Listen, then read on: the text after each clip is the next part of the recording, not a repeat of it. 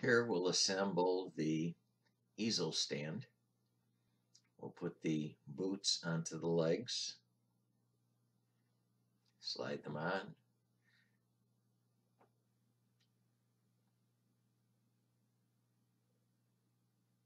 Make sure the tops of the legs are correct, left, center, and right leg.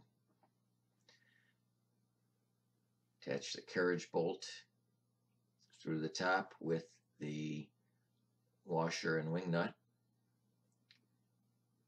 Then we'll attach the stabilizer and rest bar to the two outside legs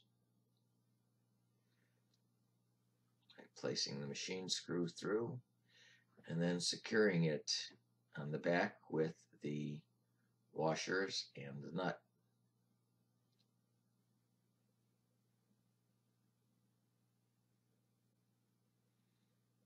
Tighten the nuts.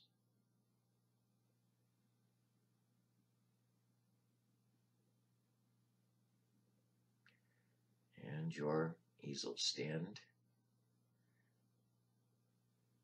is now assembled. This can be used as a stand for displaying a piece of art, or it can be used as your stand for the rotating easel.